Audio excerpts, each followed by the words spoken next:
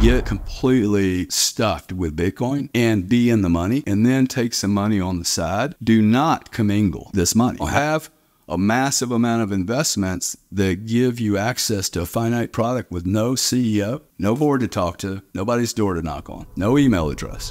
BTC at BTC.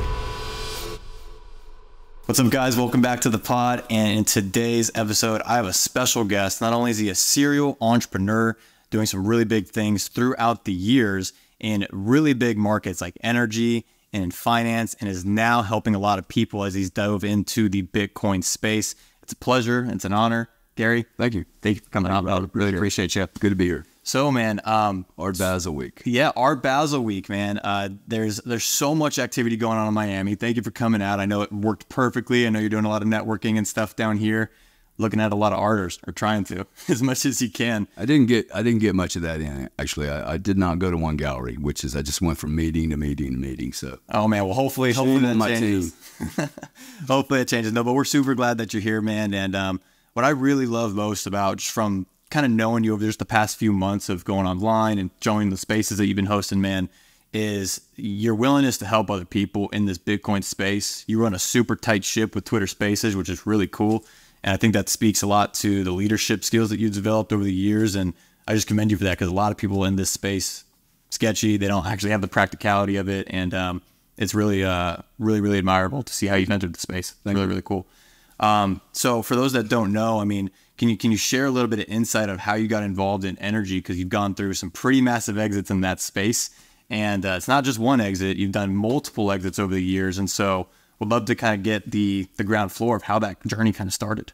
yeah, well, thanks for being here. Yeah, really appreciate you having me Yeah. and doing all this. I got into energy right out of school, studied economics, and the moment I graduated, I'm like, I got to get out of this town. Went to Houston, asked my sister to introduce me to a man that she knew in the energy space. Now, our family, we don't do favors for each other. I mean, we just don't. That's not the family I live in. Okay. And so all I asked was, hey, just introduce me to someone in the space, and I'll take it from there. I just wanted to ask somebody for advice. She introduced me to a guy named Dan Montgomery. He's 21 years old. I still remember all these people's names. I walk into Dan's office. Dan worked for an energy firm. I did not know anything about nat gas, power, or crude oil. Walked into his office. I said, hey, this is who I am. What would you do if you were me? And literally that's what I did, because there was no one that had advised me on what to do with a career. And the advice was, take a personality test and, oh gosh, you're going to be a salesman, right? Like, oh, well, that's awesome, dude. But there's no intention on, hey, what are your goals? What are your ambitions? Who are you? What kind of personality do you have? Yeah. So I basically asked him to introduce me. He said, I'd be a gas buyer. I said, what's that? And he told me. I said, sounds great, man. He said, you go to lunches, you meet people, and you negotiate. And you go on hunting and fishing expeditions. Oh, wow. For clients. I'm like, I'm in, dude. Sounds cool to me. But literally, I was 21 years old, extremely naive, knew nothing. Really tiny town. And for your audience, because I know that you have a lot of, like 18 to 38-year-olds, number one message is get out of your hometown.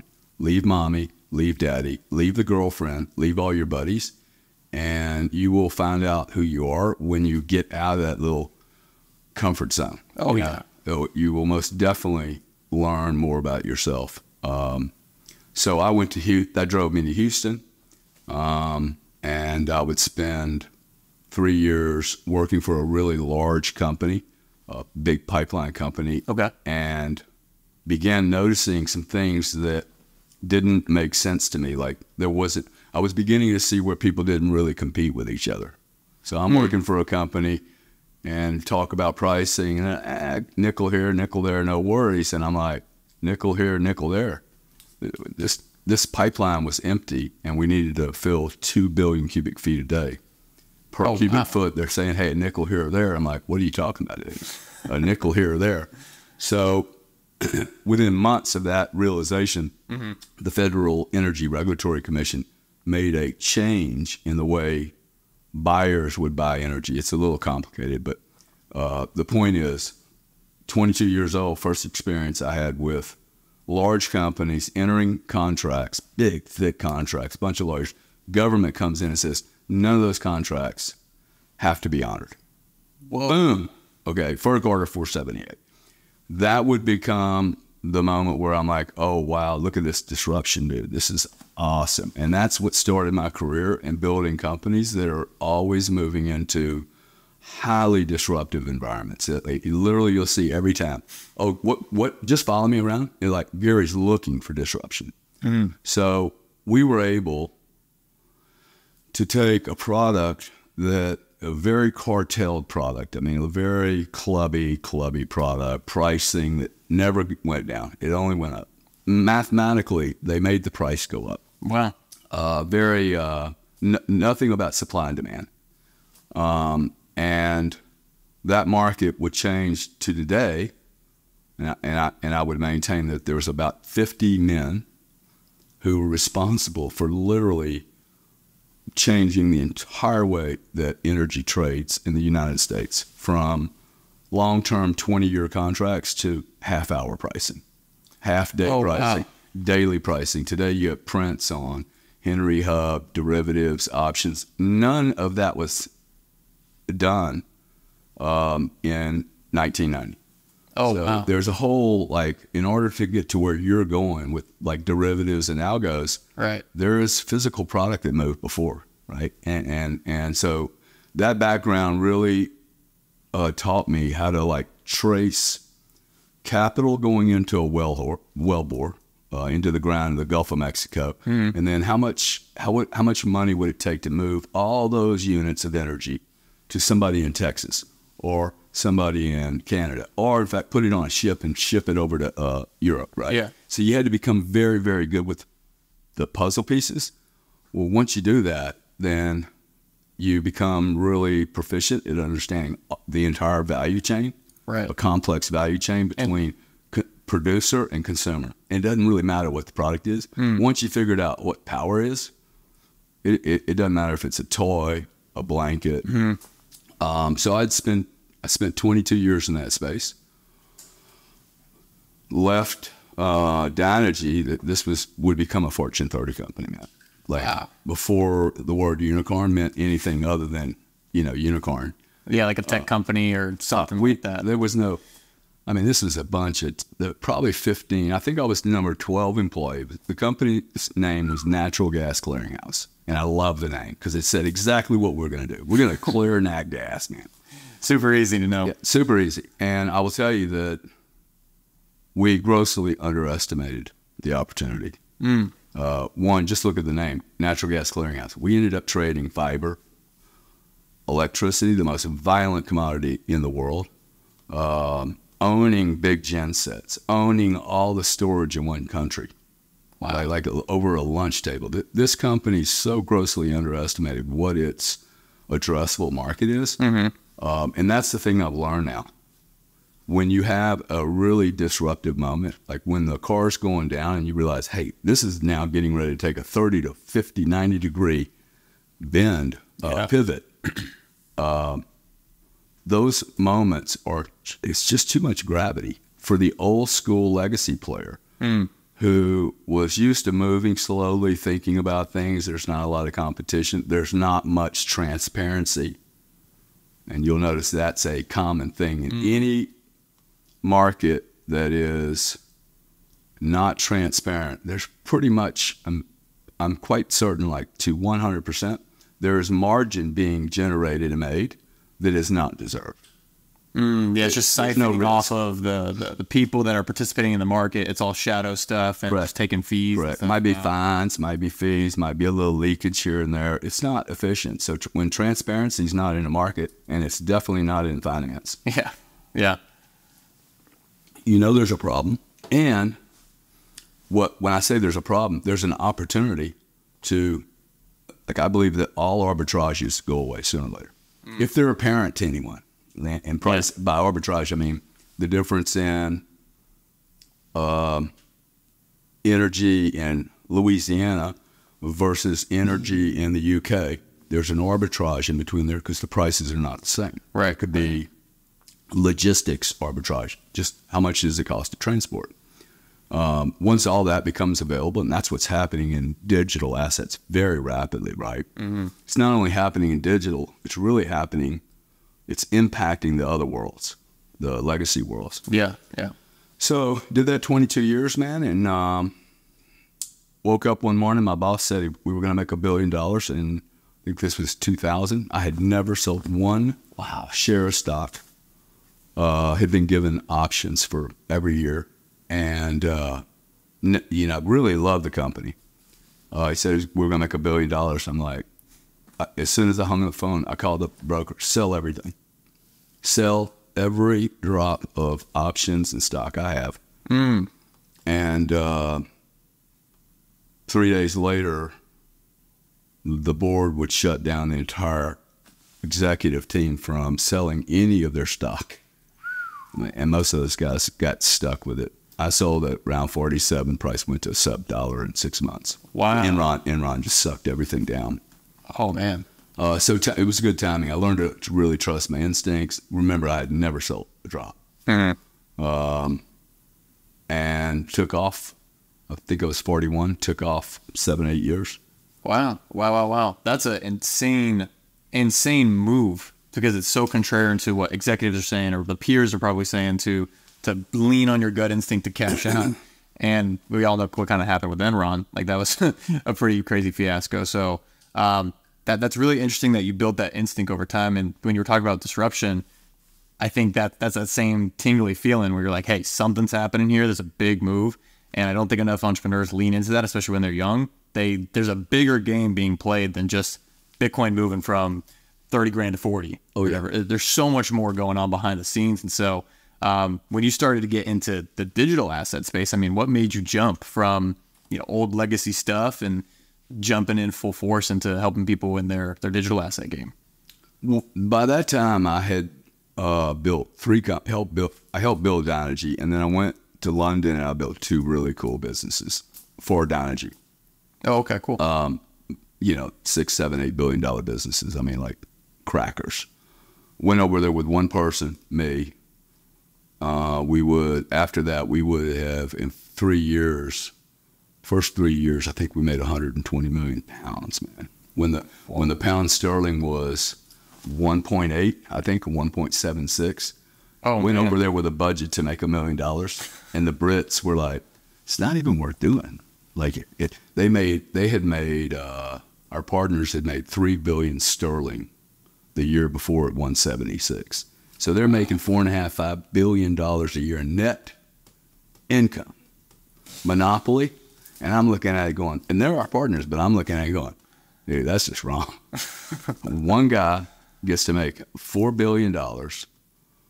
In order to sell energy in the United Kingdom, you had to talk to one human being. His name was James Alcock. I still remember his name too. Old guy. You had to go have lunch. I had lunch with him, pay homage to him. And I remember telling this guy, he was probably 20 years, 30 years older than me. I said, James, I really admire what you've done here, but you will never know whether you were a great gas buyer, a shitty gas buyer, or just an average negotiator.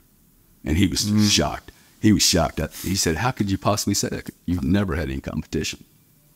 No, you're a monopoly, dude. Like, when I have to come pay homage to you, to like, they were extremely bragger about it. Everyone has to talk to me before they enter the United Kingdom and deliver gas here. Wow. So that does not exist today. So I'd done that, and I met a chick in LAX airport. I was bored, 2-hour layover. And I said, I got to go find a girl to talk to. I was very single at the time. And she was in the payments industry. This is in 2005, 2006. So I didn't come straight to digital. Oh, okay. Gotcha. I built a payments company called Chargebacks 911. Started playing around with how ad spend works. Because I wanted to, you remember I talked about, hey, I need to know the production from the well all the way. Well, when I start to study something, I wanted to understand payments because I saw similar patterns in payments. I saw what you guys are doing, whether it's content or T-shirts. I saw this as another commodity play. And I do believe that's what's happening here. We are commoditizing everything. In 2007, I remember going back to my partner and said, we are going to commoditize planet Earth now. And it comes from a thesis that I have about when you introduce transparency into a market, remember the opacity? Yeah. There's always hidden margins. If that's true, when you introduce transparency in the market, and that's what commodity markets do, transparency always leads to commoditization. It's the transparency that starts first. Then you lead to commoditization. What does that mean? It means that just because you're a brand, you don't get a premium. Okay? Just because you stick a label around something and do some advertising, Disney will not get a premium in the future. They won't. Why? For their specific content, unique, one of a kind, awesome. Okay? Right. But if they're selling a doll that's made in China and they put a little logo on Disney, it's not really unique, okay? And Disney may not be the best example because they have the Mickey Mouse. They have real content. Sure, but there's plenty of direct-to-consumer brands that are literally all white labeled and they're just different stickers. As Look, I met a guy in Vegas and he told me he was selling 600 T-shirts a day. Okay, and I thought that was impressive. 600 T-shirts a day. Yeah. I didn't like the T-shirt side, but I said, what are you selling for? $89. Really? And I thought, 600 how long have you been doing this? 3 years. What's your top sale? 1,000. What's your bottom sale? 300 a day. I'm like, you've been selling 600 T-shirts a day for 3 years. Who are you stealing demand from? See, it's so clear to me. I'm like, there's no way everybody can buy infinite numbers of T-shirts, man. Yeah. At $89, right? So, I was like, dude, they're taking the load from Walmart. Yeah. From Costco. From Walgreens, from all Penny's, Perry's, Marshall, Tucker, whoever, right? Yeah. Nordstrom. Yeah. And look what's happened. These retailers have gotten destroyed, man, because they're not product producers. They're labelers. Right, right. They brand something and put it like, I don't know where this was made with this, and they stick a label on it. Yeah. I'm pretty sure this was made in China. It's nice, but do I need to pay $300 for the name? And so that transparency leads to commoditization, and commoditization is really about increased volume at a massively compressed margin, right? And legacy players hate that, especially public companies that are legacy players, because they're reporting to 22-year-old kids every quarter. First off, trying to run a multi-billion-dollar company on quarterly earnings, or even a small company, is insanity. It is total insanity. It's not. Imagine trying to get married, and you're going to go to your wife and go, "Hey, we're going to do metrics every quarter, and we're going to fuck. We're going to fuck. Our metrics always have to be going up." There is a point where you cannot fuck your wife anymore. I mean, you just get to a point where it's not like you can't grow forever. Yeah. Total growth forever is ridiculous. It never works. I see that a lot, especially in the e-commerce space. They think the ROAS of the ads are, because we've ran a lot of e-commerce brands in the skincare space, and they're stealing from L'Oreal and all these big retailers. Yeah, right. It's the same product. Yeah, it's the same thing. What the FTC, Visa, MasterCard don't understand. Dude, I can go to Switzerland and buy the exact same product of L'Oreal and do it for about 20% of what they do it for. Because I don't have all those marketing costs, right? I don't have that legacy, all the lawyers, all the legal. And when there's 10,000, this is what I love about this and why I support so many people. People go, why are you doing this? Because we're going to destroy mainstream media. Okay. Oh, yeah. This is death by 1,000 cuts. And so I was at a show last night, people were like, well, this guy's a podcaster. He's not really a good guy. I said, they're all good, dude. They're all good. I don't even care if they're smoking crack. They're all good because this transparency, the consumer will pick the winners. The guys with content will do extremely well. The guys blowing a bunch of bullshit out there, they're going to get smoked off the planet. But in the meantime, who did we really destroy? We destroyed Anderson Cooper, Don Lemon, and all these talking heads who, guys, I don't even know why you listen to them. They literally have no content. Yeah. When I realized, oh, shit, I have 60 years of content, man. Like, and you want it. Like, you're really wanting it, right? Like, you don't have all those books up there for no reason. I mean, some of them look like they've even been read, right? So, I mean, most of them do. So, I think I just see this journey through payments. I built a $500 million business on a problem that should not even exist. Did it in 10 years in another industry that was very, very old. Credit card payments industry is 52 years old. It took Visa and MasterCard. You talked about scaling. Right. The crypto world has no idea about scaling. It's really depressing to hear some of the stuff out of the crypto people, like, adoption's going to happen from the bottom. But it never happens from the bottom. No. It happens from institutions. You cannot like it if you want, but it's not happening from Africa, man. It's going to happen because BlackRock, big wealthy families come into here, Fidelity's in it, everybody's in it. And you can't start saying, well, no, we don't like those guys. And that's crazy, right? Yeah. The payments industry took 52 years. Two companies, Visa, MasterCard, took 52 years to get all those credit cards in your pocket. So adoption is very, very hard. Okay, these are companies that have ads on every major football field, every soccer pitch, every rugby pitch, everything. They've been marketing for billions of dollars, 50 years to get 7 credit cards in your pocket. They have the distribution, they have all the different rails, they have the client base, they have all that stuff to easily suck up that market. And it took 5 decades.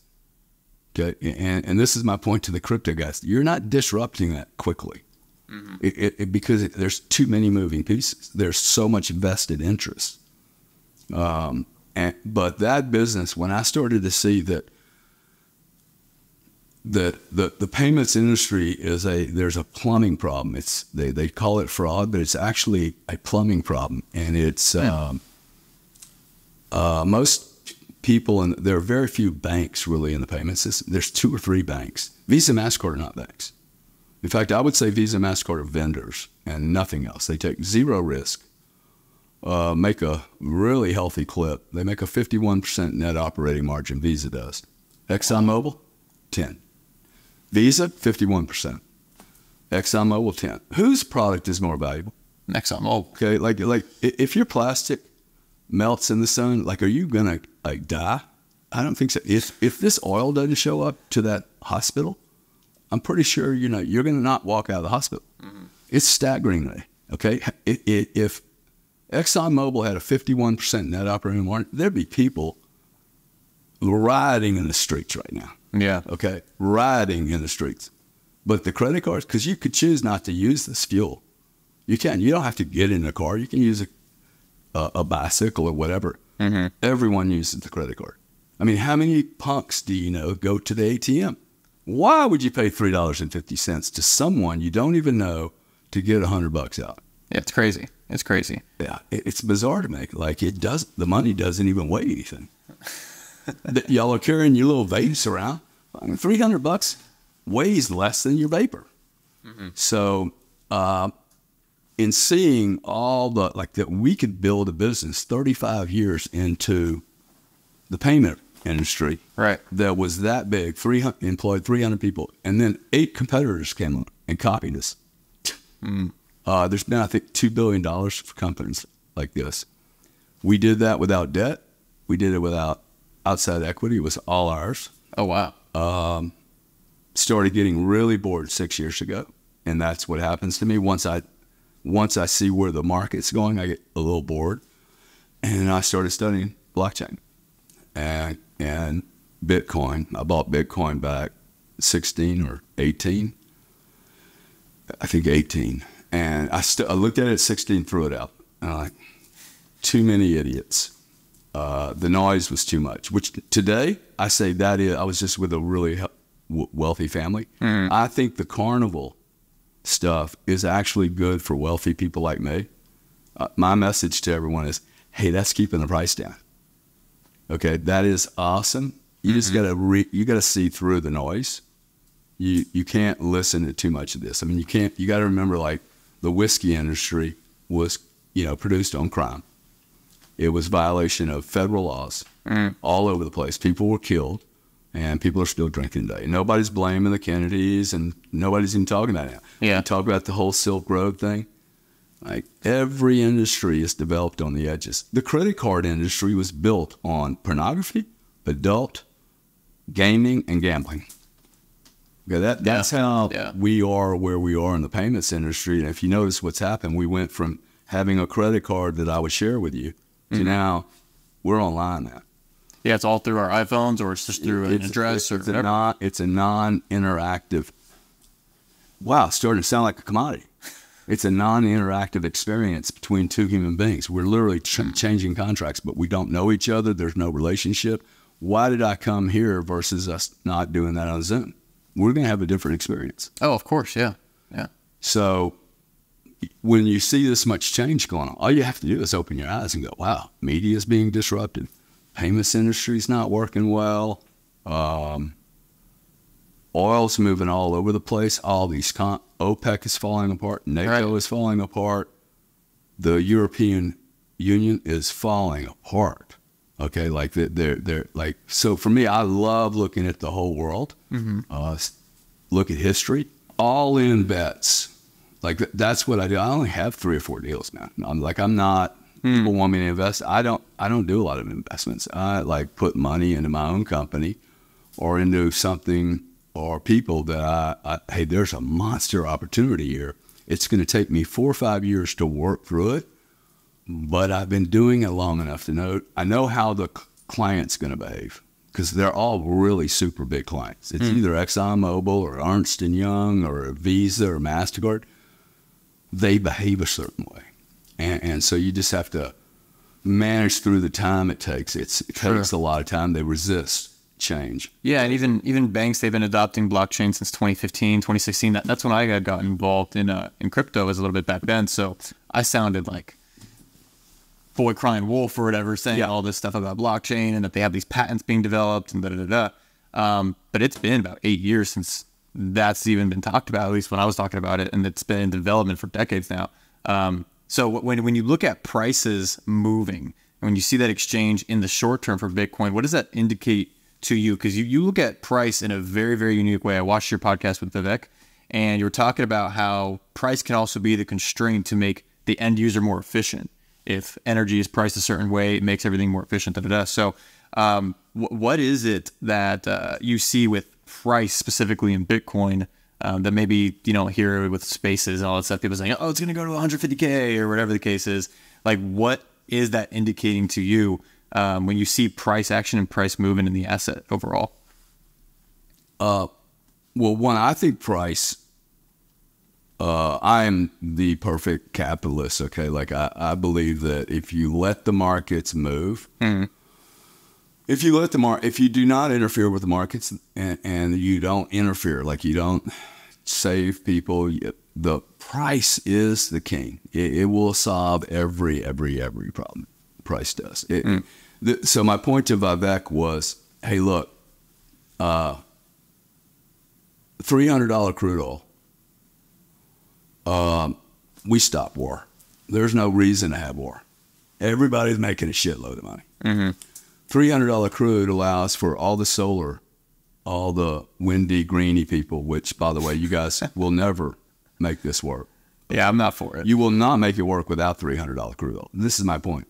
Okay, idiots in the green movement, like idiots, they just don't. When I say idiots, I mean, hey, look, you're stupid. You're ignorant. It'd be like me walking into a high-stakes cash game in the dirty part of Miami, man, and thinking I'm going to make it out alive. Okay? So, but these people come into these markets and they go, we need subsidies from the U.S. government to make a good idea work. Dude, if it was a good idea, you wouldn't need subsidy. The problem is crude oil at $60, nobody in solar can make any money. So then you have to do the subsidy. So I'm sitting there with Vivek, said $300 crude oil, dude. It takes gasoline to $7 to $8, $10. We stop driving to the grocery store for a pack of cigarettes. Okay, like people waste too much. You start turning off your lights. Okay, I guarantee you do not value electricity because you didn't turn your computers off last night. No, so it's priced wrong. It's priced wrong. If you don't turn your shit off, would you leave your Range Rover running all day long to come to an empty tank? And a dead battery, no.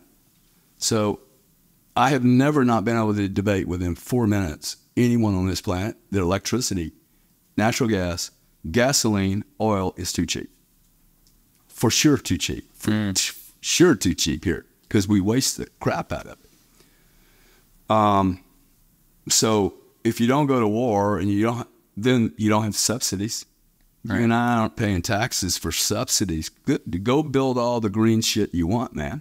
Yeah. Okay? And they'll make good margin for a little while. And then 4 years from now, we will have so much energy on this planet that we will be, and then there will be no $300 crude oil. There'll be whatever the market price is for that energy, right? So that's, to me, like if you can do that with a product that defines whether we are a first, second, or third world nation, he who has the most energy, not the cheapest, he who has the most energy wins the game. Okay, the most dense fossil fuel energy source on the planet, he who has the most, and he who has the most at the best price really, really wins the game, which leads us to crypto. Like, this has been a really interesting journey for me because I did not expect to go from energy. I never thought, when I walk away from a business, dude, like, it's literally like me cutting something, though. Dude, all the names and contacts, I keep 10 of them. Don't care about any. I'm done. Right. And then I move in this other space. I'm like, man, I've seen this before. So we moved to crypto, and we got miners, talking about 7 cents a kilowatt, and everybody's mining. Only people that made money in mining are the people that steal electricity at $300. You can't. How did they mine at $300? Yeah. The electricity prices haven't changed in 8 years. So what do you think would happen if, because I think on one of your spaces you're saying, what would cause entrance to Bitcoin, or any, what would be that factor? What would be something that may damage it short term or whatever to slow it down? I think everything you could possibly have done in this industry has already been done to slow it down. Even if energy prices went up? Character. For all the miners. Character, substance, crimes, 3 banks went down. You've had Binance basically beheaded, which I don't even know how that worked. I mean, this guy's not even a U.S. citizen. The DOJ's out of control. I mean, like, wow. What happened to get a deal like that done in 7 days? Yeah, that's pretty intense. Yeah, we have some dirt on our hands for that trade to happen that quick. That's very unusual. Mm-hmm. Having said that, J.P. Morgan's paid $113 billion in fines over the last 20 years. Ridiculous. Okay. You keep getting fined like that. Hey, why don't you just throw the people in jail, dude? Like, clearly the fines are not working. Every year they get a fine for illegal activities, man. I mean, illegal activities, like setting up the gold price and moving FX around. These are the problems with lack of transparency. Because, and this is important for your team to know, like, in markets as big as crypto, as big as FX, as big as crude oil, there are 3 or 4 men, dude, who run these markets. Okay, and I speak from, like, total experience. Yeah. Okay? There are 3 or 4 people running every market on the planet. And they're not the same people. They're like, I have run markets, like, literally, that market is not going to operate until Gary shows up. Wow. Like, they're calling me, hey, man, when are you going to be at the office? What's the deal? Nobody's going to trade unless you show up, dude. Because I was the stimulus, right? I would set the prices. Mm-hmm. And that happens in real markets. People just don't understand the complexity of who prices a market. So I don't think anything can hurt Bitcoin. Nothing. A 3 or 4 stage EMP attack is about the global EMP attack is about the only thing that's going to hurt Bitcoin. And stupid me. The problem is not only will it hurt Bitcoin, but it'll hurt credit cards, ACH, wire. There will be no transaction of anything. So to compare Bitcoin with plastic and to say, well, the only access you're not going to have is to this right here, the money. If you got the money in your pocket, Awesome. But all these little digits, they're not going to work. So why do I care about that? I don't care. I cannot invest like that and go, wow, there's going to be an EMP. Dude, if there's an EMP, I'm loading my Glock. I'm getting my money. There's a bigger problem. There's a much bigger problem, okay? So if that's my biggest risk, I mean, my biggest risk if I invest in real estate in California is, wow, I could lose this in an earthquake. And, you know, my brother and other people go, oh, yeah, you can insure it. You can insure it, dude, but it takes years to get the money back. Okay? And they're negotiating constantly. And by the way, that insurance company will be bankrupt. Be totally bankrupt. So I'm not even sure these insurance policies. I mean, if all of San Francisco just got wiped out with an earthquake. Right. So I look at Bitcoin and go, does really well in war. It's already proven to do well in war. Yeah, yeah. You know, if you're a Ukrainian citizen, I'm pretty sure you kind of like Bitcoin, right? While the 23-year-old mother who's got 2 kids leaving the Ukraine, being forced into the Eurozone. Well, I don't know what they're going to do with 22 million immigrants.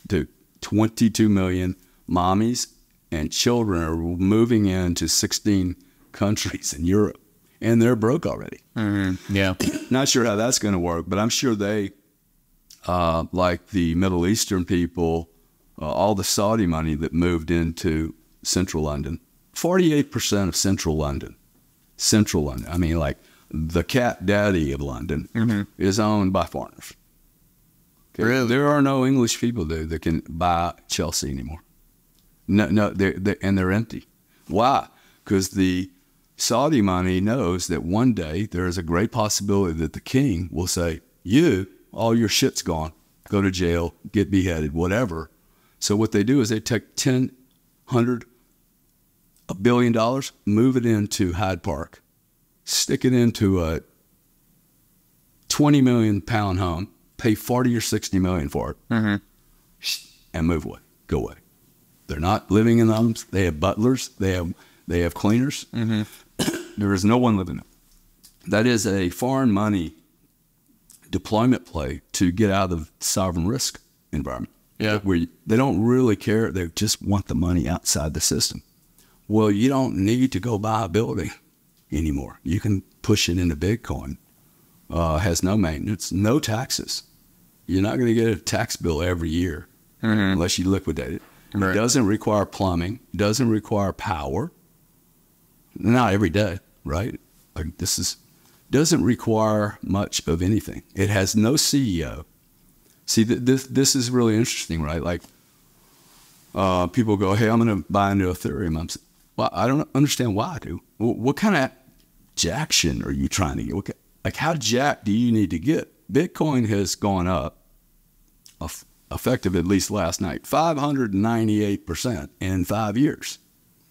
It's not a short period of time. I've removed all the first 8 years because I didn't think the volume or the price was relevant. So right. Just since 2018, we have a 600% increase with a bunch of this.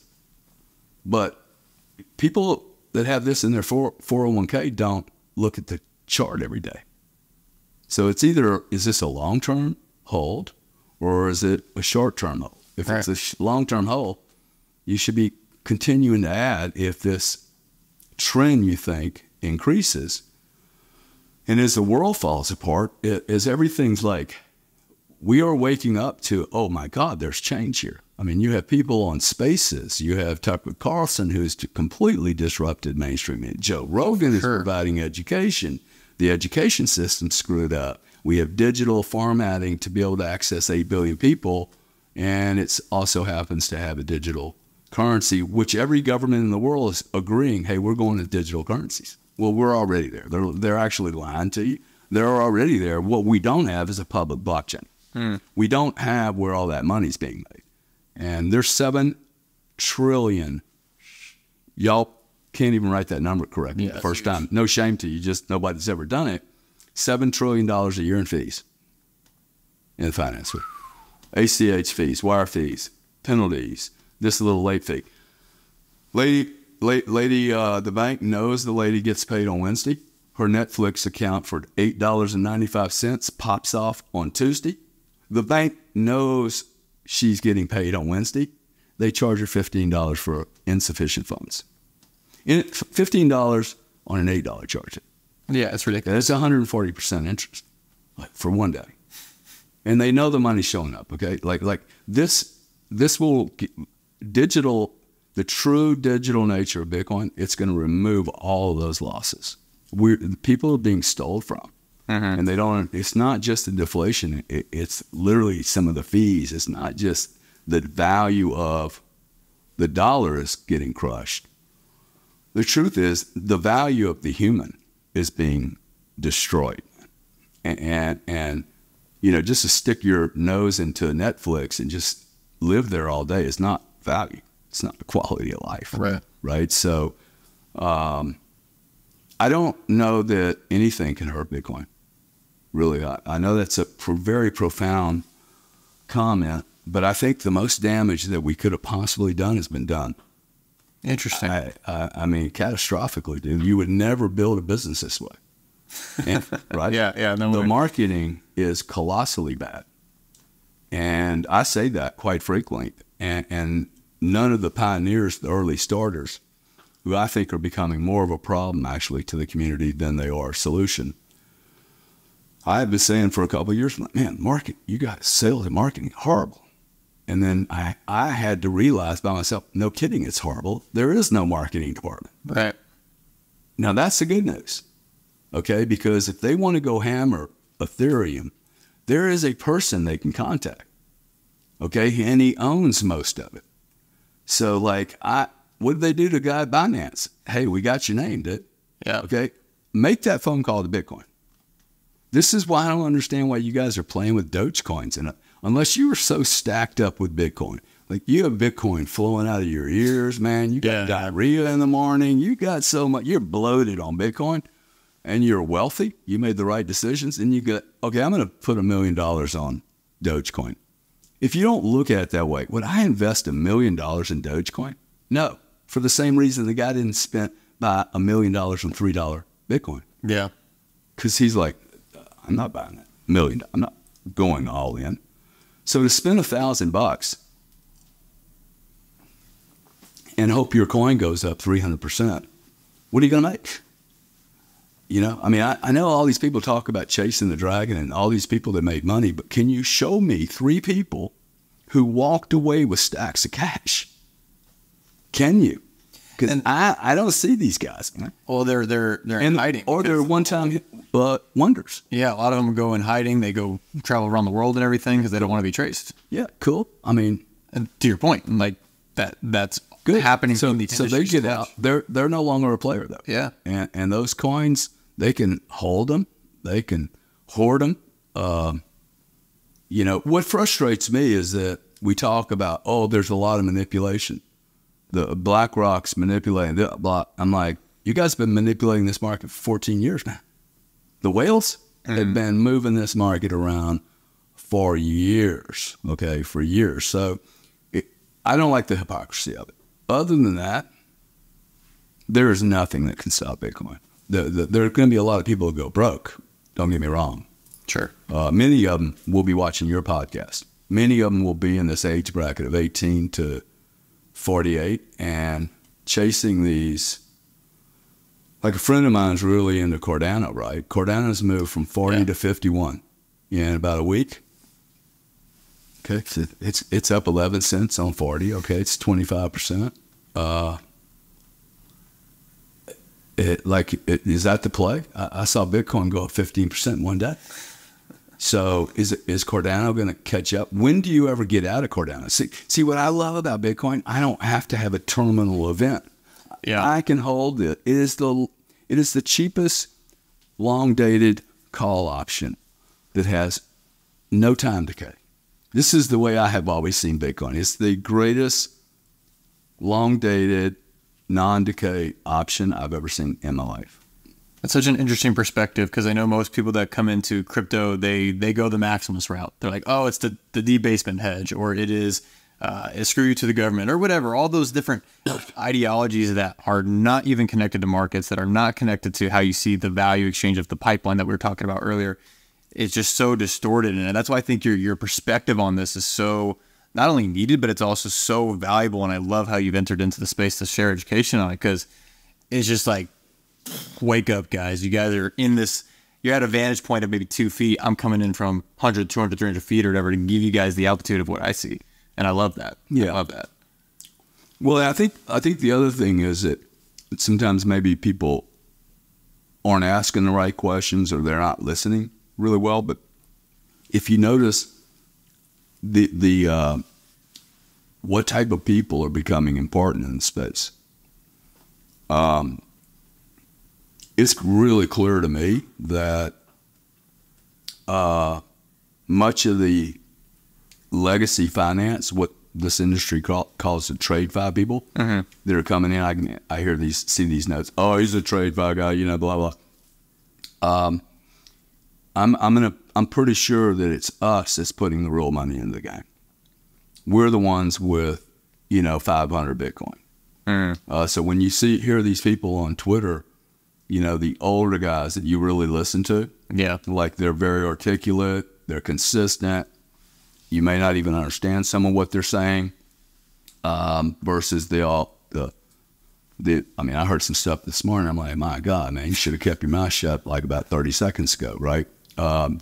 It shows you how much they don't know.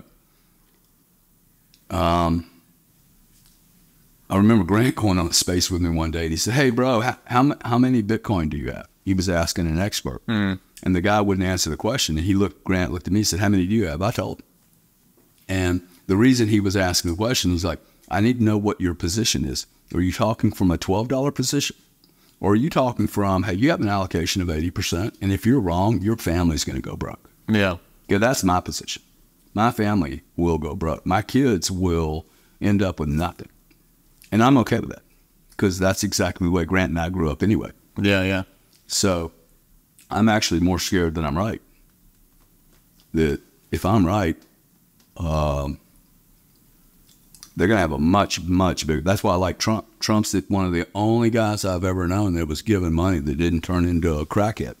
Yeah, he made a huge empire out of it, for sure. Media personality, multiple real estate, buildings all over the world. Yeah, he disrupted spaces, and people. Oh, he was involved with the mob. He was in New York for 40 years. Okay, everyone's been involved with the mob if you've been in New York for 40 years. It's kind of the same thing with crypto too. Like at some point, if you're early on enough, like you're gonna get Bitcoins from something that was traced to something. Like you're just in the scene. It's gonna happen. Yeah, and those people will, like, the regulators aren't done with finding those people. So, like, you don't really want to do anything illegal in Bitcoin. It is. I mean, I own a company that does this. That tracks, traces, monetizes, places financial context on every trade. There is no such thing as Monero going to hide you. Like, it can hide you, but, there's a way to backtrace everything. And it's already happening. So I would, I don't know where this anonymity thing came from. I mean, I know in the white paper, sure, you and I can do a trade together, but in order to get adoption, it's not going to be peer-to-peer. It's going to be peer exchange, peer-to-peer. I mean, I know a lot of people that own gold. They've never traded gold. Really? As a retail play. Oh, okay. I have literally given people gold in exchange for a service. In fact, with the CEO of Note 40, he said, I have never seen, you're a freak show, dude. We're at a thing over a weekend. We went to Arizona. And I got a sense of this cat's personality. The guy that was providing the service, he was ex-military, hates the government. And I said, you're a gold guy, huh? He said, oh, yeah. I said, you're a Bitcoin? No, I don't understand Bitcoin. I said, can I pay you in gold for this? And he's like, for sure, dude. I knew he would prefer gold. And we did a trade. Like, no one can stop that trade. You can make it illegal if you want. But they've tried to make marijuana illegal. And I saw people, there's just as many people smoking it when it's legal versus illegal. They try to make prostitution illegal. What's OnlyFans? Insane, man. I don't know what you call that, but like, I think, somewhere in there, Yeah, it's in the category for sure. For sure. But I think what's interesting too is you talked about a little bit like the regulatory capture that comes in. They're just trying to suck up that market and take those fees, take extra taxes and stuff like that. So how do you see with the regulation coming in now and bigger players getting in now, trying to capture either exchange volume? I know BlackRock and Fidelity are already going to do it because they have the ETFs, but how do you see that playing a factor into how retailers or even the big boys are making decisions when purchasing Bitcoin? Is it just going to be through these ETFs? Just so they can put derivatives on it, or is it just going to be? Is it going to lose some of that HODL culture, if you will, of offline storage and getting things off of the central system? I don't think we've seen what real players are going to do. I'm really certain they're not going to hold them in their own wallets. They're going to keep it on exchange. Look, the exchange has been anointed, man. This is what happens, okay? They regulate the bad guys, they pick a winner, and they have anointed Coinbase, and the pioneer guys in Bitcoin don't want to admit this, but one, you had the opportunity to regulate yourself. You didn't. And so you're going to get regulated. And you're going to get regulated more harshly and with greater discernment than, and probably over the top, had you just done the right thing, which is, hey, don't blame other markets and then repeat exactly the same thing they're doing. Big money. There are 406,000 ultra wealthy families on this planet. $50 million in liquid cash or more. Many there, much, much more. If 406,000 families were to deploy $2.5 million one time, no multiple years, just pick any year. You can do it over 10 years. You could do it tomorrow morning. $2.5 million for most families is, I think, a reasonable number. You could reduce it, take a zero off and say it's only 250. I will tell you, most families will not do a deal for 250,000 because they have a K1 to fill out, paperwork. It's like, dude, if I'm gonna do I will not even do a deal anymore for 50 to 100 grand. I don't want the K1s. I don't want I got a buddy of mine's gets 89 K1s. Oh my God. Why don't you just invest in one deal? Yeah. Right. Yeah. My thesis is these people will move in for 5 years. There's no trading. They're going to treat this just like they do all their other stuff, man. Real estate, 10 years. Go sign up a grant for one of his real estate deal. Minimum 10 years, and he has a right to roll it into another 10. Okay? Right. These are going to be 5-year funds. They're going to fill in. They're going to fill in that piece where, like, if it's 8 and 10 years up here, right? Wow, they have a new product they can buy with a 5-year window. They'll review it, and then they'll make a decision. Well, we're going to now dump our position, or we're going to extend it. You know, continue to add as they get more comfortable. I think the allocation that most people on Wall Street has assumed is 0.5% to 3%. That is absolutely incorrect. Yeah, that's so low. It's going to be way bigger. Hey, at 1%, it takes Bitcoin to 150 grand. Actually, my greatest concern is liquidity with Bitcoin. It is my greatest concern. I hope I'm wrong, but let's get back to the 406,000 families. Yeah. Now, some of these are going to do $50 million. They're not going to do 2.5. Okay, they're going to do $25 million wedges. That would require, at today's price, 34 million Bitcoin. A $2.5 million deployment into Bitcoin from 406,000 families is 33 million Bitcoin. There's 60 million millionaires. If they do a deployment of $2,500, man, it's 4.5 million. Okay, so there is not enough supply. Okay, this is a very unique product, and when families realize, like, I'm spending a lot of time with family offices right now, and people are going, "Hey, why are you helping these people? I'm not even trying to raise money from them on Node 40." And my answer is, hey, look, I'm trying to survey to figure out how many people have invested in this, because I don't think anyone's invested in it. My brother, it does not have an investment in Bitcoin. He says he does, but he does not. He didn't pay for Bitcoin. You got to pay for Bitcoin, okay, to have an investment in Bitcoin. He received it as a part of a sale. He would never have taken it otherwise. And he's a good indicator of, as this price moves, I mean, he was teasing me at 30. He was teasing me at 30,000 going, hey, it couldn't hold 30. I'm like, bro, that was 1 hour. Do you understand markets get tested, right? And then it shot up to 33, and now it's at 47.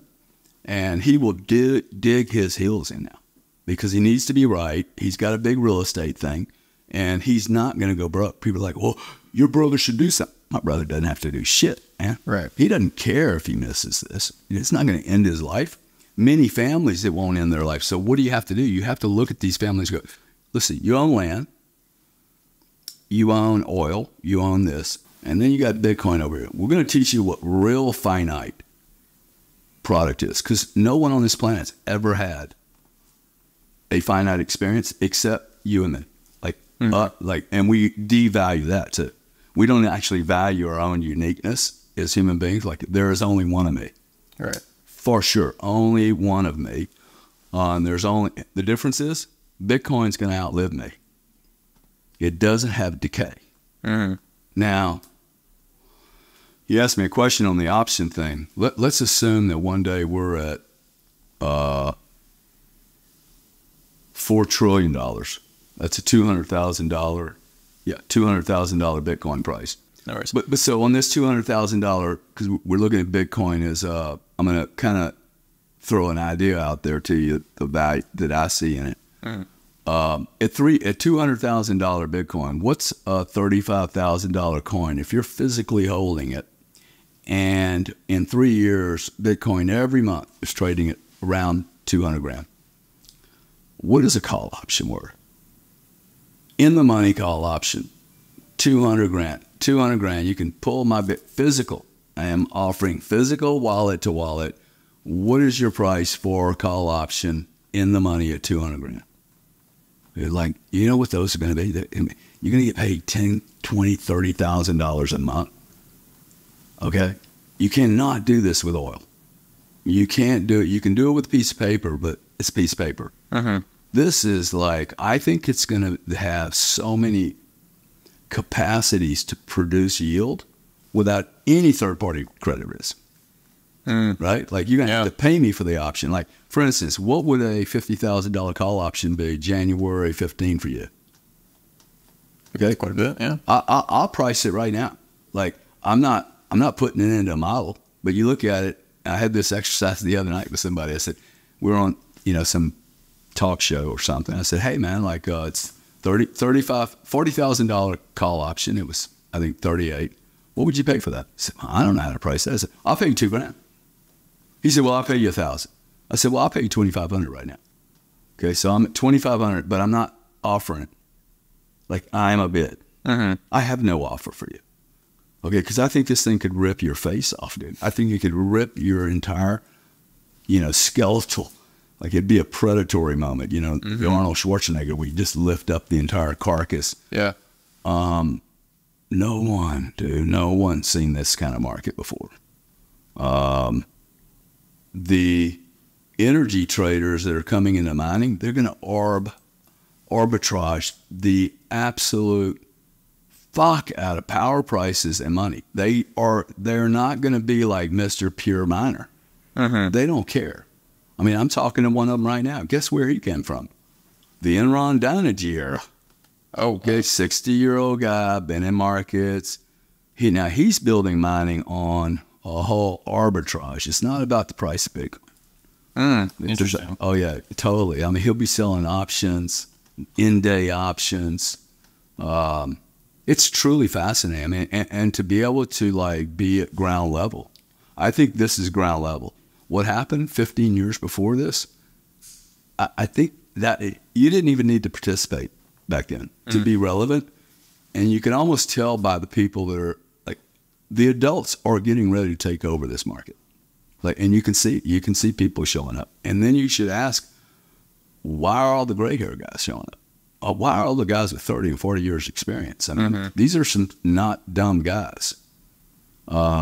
I do not consider myself a dumb guy. I've done this so many times now. Like, this is the cool thing. I'm old enough now. I've had enough experience. I can make a monster allocation to this space, but I don't do it to, like, I'm talking about life changing, altering, right?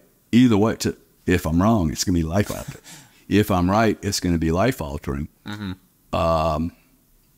Most people won't do it that way. Right. But my only advice to your community is, hey, if you're going to do something like that, get completely stuffed with Bitcoin and be in the money, and then take some money on the side. Do not commingle this money, okay? Because as soon as you commingle it, you're a junkie. You're going to turn your crown into a piece of shit over here, because you're going to try and solve a problem when your Dogecoin gets collapsed. But have a little gambling book. If you're a junkie, go have a little gambling book. I mean, cool, right? But don't commingle it with the Bitcoin position. Gotcha. And write down hey, I am marrying this Bitcoin for the next 5 years, and I am not going to commit adultery. Right. This is your vision. This is your relationship with this asset class. And then this stuff over here, these are my date girls on Saturday night. When I'm in Miami, I'm going to play around with them. That's exactly the way you should look at it, right? Okay. Because that's not lasting. We know these coins are not going to survive. 99.8% will die, valued at zero. Yeah, for sure. 98% of all businesses go away. Okay, so, if you have a massive amount of investments that give you access to a finite product with no CEO, I'd be investing in that stuff. I just don't think you can find it. Yeah. Like, name me one. And that's what anything. Finite, no CEO to knock down, no CEO to serve papers to, no board to talk to, nobody's door to knock on, no email address, BTC at BTC. Good luck. And that's very, very unique, dude. And like, we know that media is controlling their people, but they do it through a payroll. A check or photographs. CEOs of public companies do what they're told to do. And when 17 other CEOs are all telling fibs on their quarterly earnings, the last guy that was honest will become dishonest. He'll do the same thing. He'll justify, everybody does it this way. So I have never seen a product like this. So it's hard not to become really excited about something that's, that you can look at and go, hey, I'm going to stick a monster amount of my energy into this, whether it's time, money, or both. And if you see if you really examine the people that have come in that you admire, they are all in. Yeah. I mean, they're intensely focused on the space. Whether you don't have to just do Bitcoin. I mean, you could buy companies here, man. You can invest in companies. You can get a job in this industry. That's what I would do. If I'm not 90% happy with the job I have, I immediately go, hey, I'm going to start looking for a job in the digital asset industry, get around some really smart people. I said smart. Good luck. Smart and honest. And take 3-4 years and call it mentorship. And then in 4 years, you will be one of the most significant players in the entire industry. That people miss that opportunity. Like, I am going to be a name in this industry before it's done. I will know everybody before it's done. I'm not in a rush. I'm having lunch with Tony Vay next week. I'm not in a rush to meet all these guys. Like, it'll happen. The cool thing is you can get to everybody. Yeah. Dan Tapiro, Mark Isko, anyone, the CEO of NIDIG, will take the phone call. That's very unusual, man. It does not happen in, try to get a meeting with the CEO of Visa. Yeah. They're like kings, okay? They're protected by massive groups of people. This industry is very unique. I actually think I'll be worth a lot more than my brother for a massive amount less work over this play. They're just missing it. They're missing that this is a real estate play. What are most real estate guys like? Finite supply, location, location, location. You can't have location, location, location and not be, hey, this is finite, right? Right, exactly. Location, location, location is, this is a finite product. Can't get any more of this on Brickell, right? Period. Well, this is that on steroids, man. Mm-hmm. Okay, there's 19 million, and you're not going to get the other two any quicker than 140 years. You cannot accelerate it. I can go to a well bore in Canada and stick a bunch of water in it, man. Okay, pressure it, and accelerate the volume of crude oil. If it's at 60 and the price goes to 100, I can just push as much fucking water down that well bore as possible, and then poof, right, I get more production. You cannot do that with Bitcoin. This is the piece most people don't understand. You cannot accelerate the production of it because we use words like mining. Well, it's not. It's all been mined, man. Okay, you're literally having a key to go into the vaults. Those are mine. Okay, but if you don't have a vault that can produce these at a accelerated rate, name one product that has that feature. Fruit Loops. If we sold Fruit Loops for $14, I'm pretty sure the Kellogg's company is going to figure out how to make a lot of Fruit Loops. Yeah. We made 185 billion masks, bro.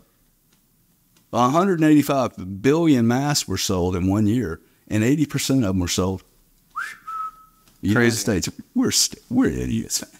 That's 185 billion freaking masks. That's why I love the social media stuff and being able to actually like speak out against that stuff. Man, that stuff was just propaganda on propaganda, and just it's crazy to see who opted in for that stuff and who didn't, man. And well, I think it says it's a good testimony for everything you're doing because people are really thirsty for information. They're dying for information. So they're dying so much for information, they're listening to stupid information. And it should be another sign of like, wow, how did our education get so twisted that I have to spend 30 minutes of my time in an interview like this talking about the difference between Bitcoin and a piece of shit of a coin, a Gary coin? Okay, like you'd be better off doing a Gary coin because I actually have ethics. Okay, like I'm not taking a $300 million fucking payday on a token I launch because I'm the CEO. That's ridiculous. Okay, but a Gary coin probably has, or a Grant coin. I mean, he's not going to ruin his reputation. So I don't like. It stuns me that I have to spend time talking about why did you go into Dogecoin and you don't have any Bitcoin, or why did you sell your Bitcoin to go into Dogecoin? Like, you really like Elon that much? Because Elon could get shot. Man. Yeah. Okay, like especially the battles he's fighting right now. Oh my God, man! I mean, I'd buy an insurance policy on him. So maybe not shot, maybe just dies from overworking. Who knows? But I'm pretty sure every one of his assets are going to go down the moment he's no longer there. Yeah. Yeah, it's so fascinating, man, and I think it's just I think he made a really smart move of acquiring Twitter or X or whatever to try and fight it. I mean, that's at a mass scale too. That's a global scale. You have everything that you're trying to combat, which I think is really interesting. But yeah, to your point, man, Bitcoin is finite, has a fixed supply, no CEO, and it's such a rare opportunity because it's really for young people, especially the people that watch my stuff, is it's an opportunity to be in something early. Because they always typically compare things to back in the day when real estate was a lot cheaper. And that's when we had that whole debt monetization boom because the U.S. was just printing more and more and more money. And so you can kind of be early in on that, right? It's kind of the same thing where that volume is going to come into Bitcoin. People are going to place it because the dollar keeps getting devalued and stuff. And so I think it's just really interesting. But Gary, thank you so much for showing up, man. Yeah, man. A lot of great info, a lot of great nuggets. And I'm definitely going to be rewatching this over and over and over. You dropped a lot of great stuff, man. So we'll link your stuff down in the description, guys. Node 40 is his company. He's helping people. If you want to give the 30-second pitch, but he's helping people in this space really make sure that their books are clean when it comes to their crypto positions. But is there anything else that you wanted to add? Yeah. On that, I mean, this is a mistake that people are making. If you think, what do you think Bitcoin's going to be worth in 10 years? 10 years, it's at least going to be in that $800 to $1 million range for sure. So I would just ask yourself, what do you think Bitcoin's going to be worth in 5 to 10 years? He thinks it's going to be worth 800 to $1 million. I do not disagree with that. If that is true, and you hold 10 Bitcoin or one, Don't tell me your position is $33,000. Your position is $1 million, okay? One Bitcoin, if you think that. Now, why do I say that? Because you guys are mistreating your investment and your assets. You're treating it like you keep saying, hey, it's going to be worth $1 million, but you treat it like a piece of shit, okay? And what do I mean by that? Like, I'm buying hundreds of these for my kids.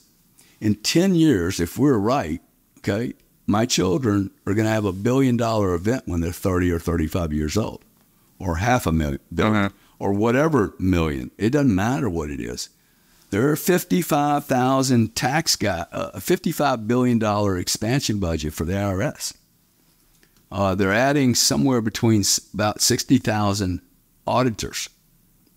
We are going to be audited, guys. You are going to be audited. Okay, so what you need to start thinking about, let's just imagine I give Mia and Allie, I die, you know. I mean, I cannot control when I'm going to die, okay?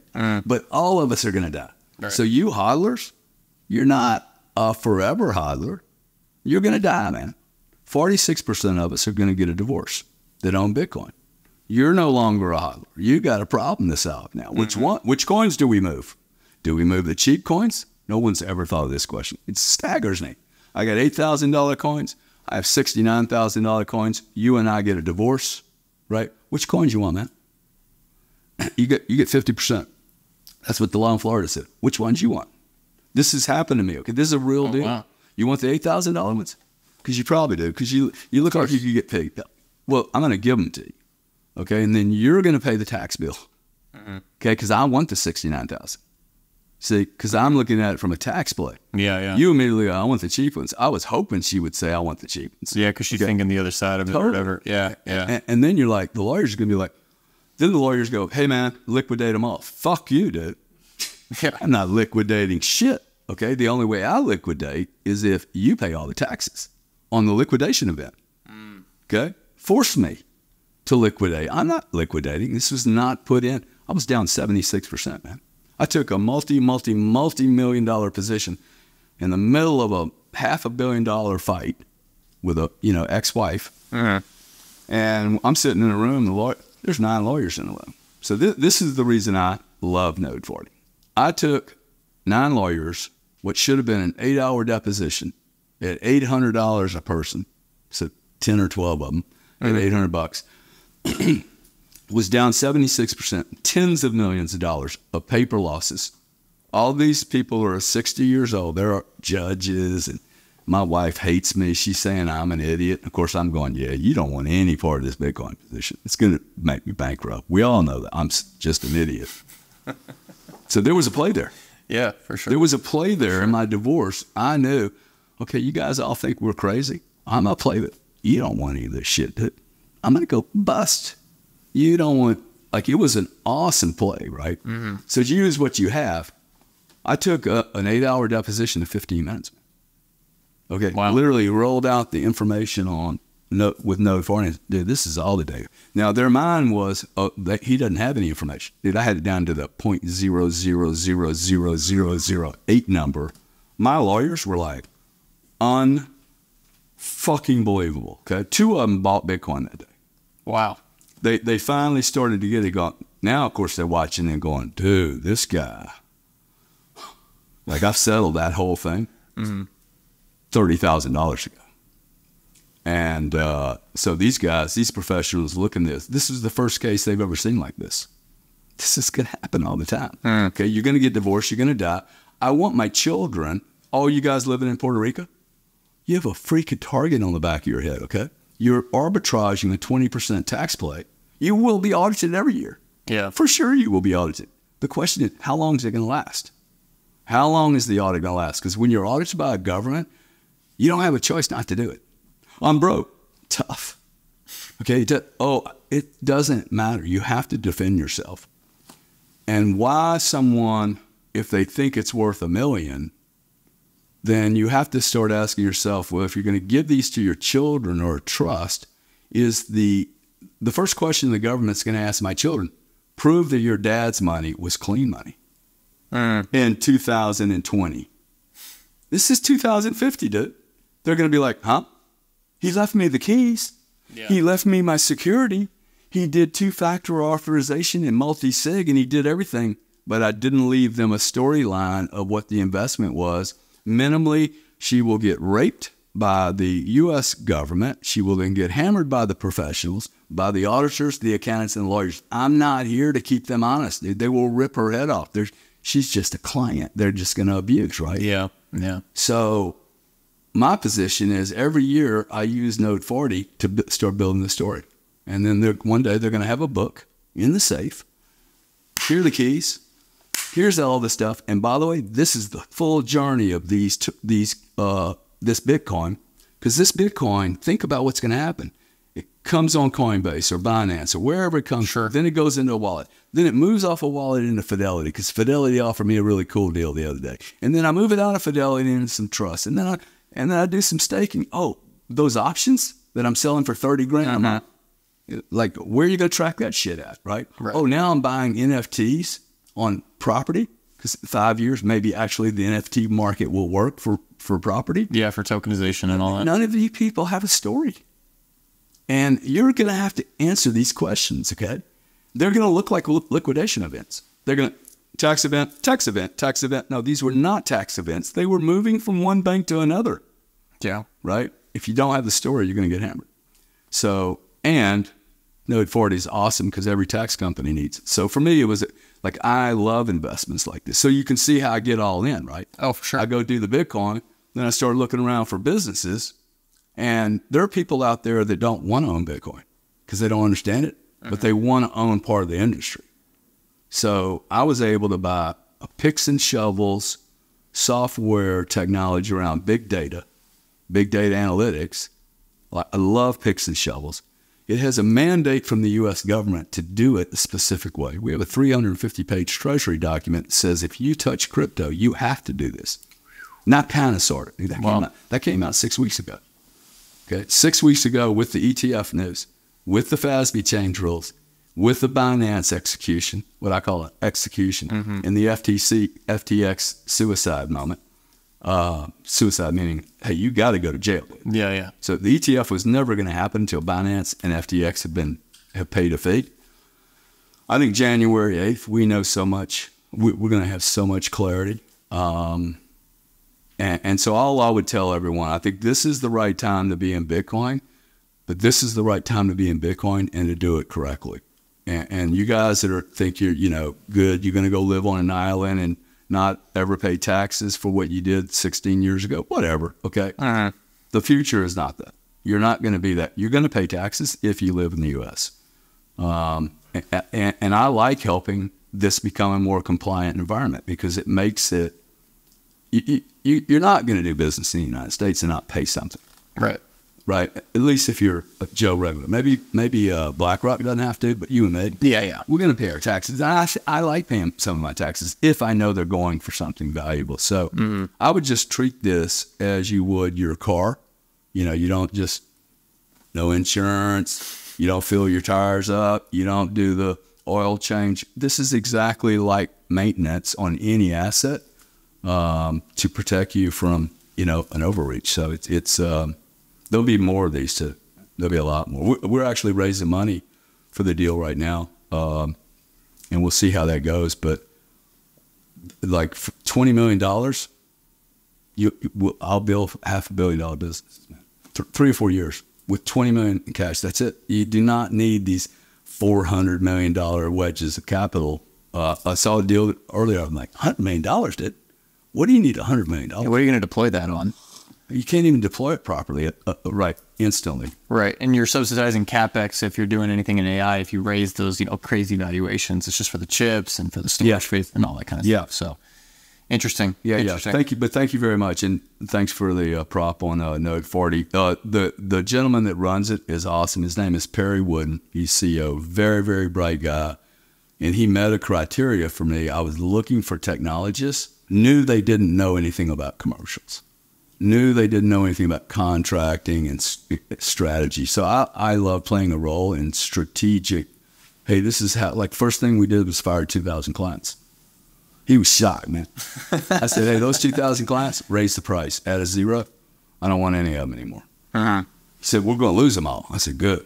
Let's lose them. And we kept 7, made more money on 7 than the 2,000. Yeah. And now everyone's raising their prices. Because to do this correctly, it's a big lift, but like there's a depth. That's awesome, man. Yeah, that's awesome. Yeah, and what you're doing, I mean, you're benefiting from this industry, so. Yeah, absolutely. Well, Gary, thank you guys for coming on that. Thank you. We'll link everything below. Give them a follow. We'll see you guys in the next episode. Thank you.